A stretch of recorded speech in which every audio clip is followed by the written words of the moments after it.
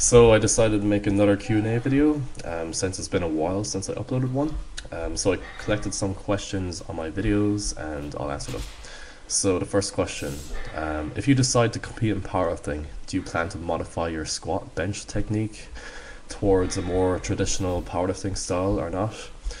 Interested to hear what you think of low bar parallel squatting or wide bench.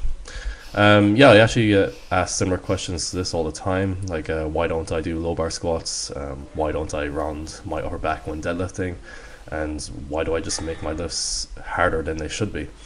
Well, there's a few reasons why I use a close grip on the bench, but it's funny because a bunch of people replying to this comment were going into detail on why it probably carries over more to Olympic lifts or why it suits me based on my body structure.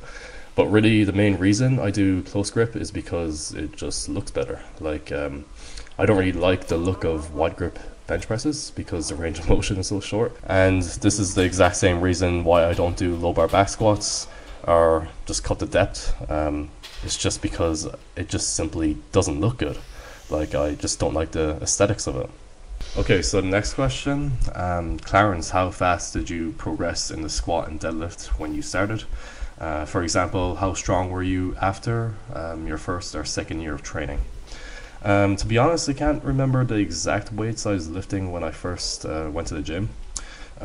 Before I started going to the gym, I used to lift with a weight set I bought, and I didn't have a squat rack or anything.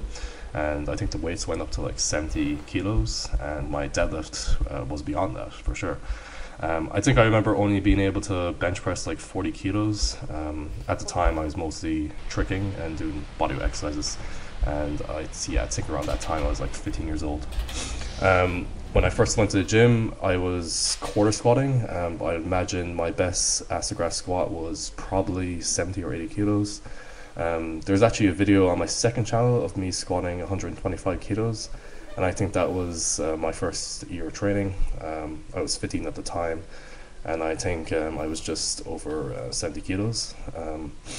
But after a year of training, if you look back at my old videos, I was deadlifting 170 kilos, and after 2 years, I was snatching 112 kilos. I was clean jerking 125 kilos and squatting around 170 kilos. And that was all around probably 77 kilos body weight.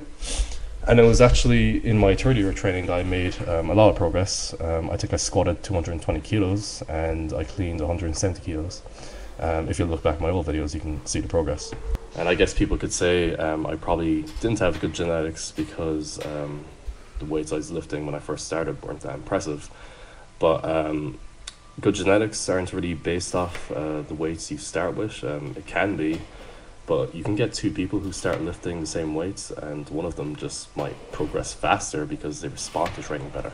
So even though I struggled to clean and jerk maybe like 40 or 35 kilos when I first started, I responded to training very well and I progressed really quickly. I remember some weeks I actually added like 10 kilos onto my squats just in a week of training. You know, the progress was crazy. I think my squat went from like 160 kilos to 170 kilos in the space of like 9 days or 10 days. Progress was very, very good at the start. So basically what I'm saying is you're not going to be able to predict how good you'll be at weightlifting until you try it. And this applies to any other sport.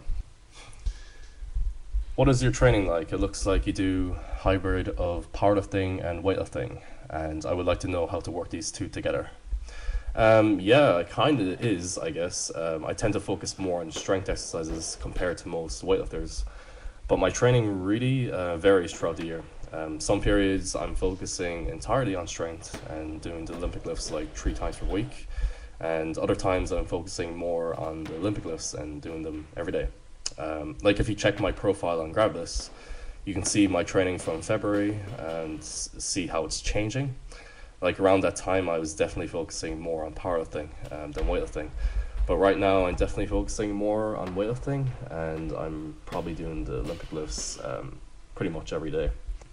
If you're trying to do powerlifting and weightlifting at the same time, it really isn't that difficult, assuming your technique in the Olympic lifts is pretty good.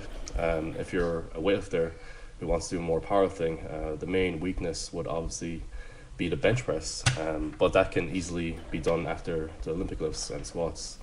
The only issue with it is that it can probably affect your mobility in the Olympic lifts. For example, a few months back I was struggling with the clean jerk quite a bit because my mobility decreased from doing a lot of bench press.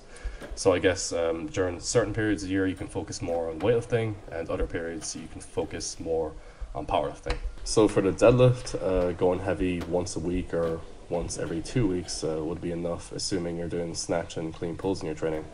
I wouldn't add too many variations of the power lifts and the Olympic lifts in your training, since you'd already be doing a lot of exercises. At what point do you think a lifter can begin to train using the Bulgarian method? To be honest, I don't think the grand majority of lifters should ever follow the Bulgarian method, or even variations of it. Like, I followed a similar program in the past, but it really only works in the short term. Like, to successfully progress with a Bulgarian method, you need to have very good genetics. Like, you should be able to recover from training sessions really quickly. You have to have strong joints and connective tissues and be more resistant to injury than most people. You also have to have a lot of training experience. Your technique needs to be very good, needs to be very well developed, so you can prevent injuries.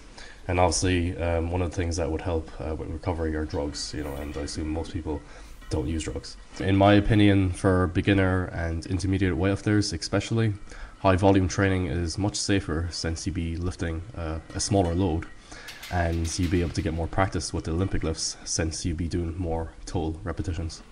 So that's all the questions for this video. I plan to make another Q&A video in the future, and very soon I plan to make another example meal video, because everyone's been asking me to make one of those. If you have any suggestions for a future video, let me know in the comments. And if you want to see more videos, check out my Patreon. I post much more videos over there than I do on YouTube, and I do live streams every month, and sometimes I do Q&As. The link will be in the description.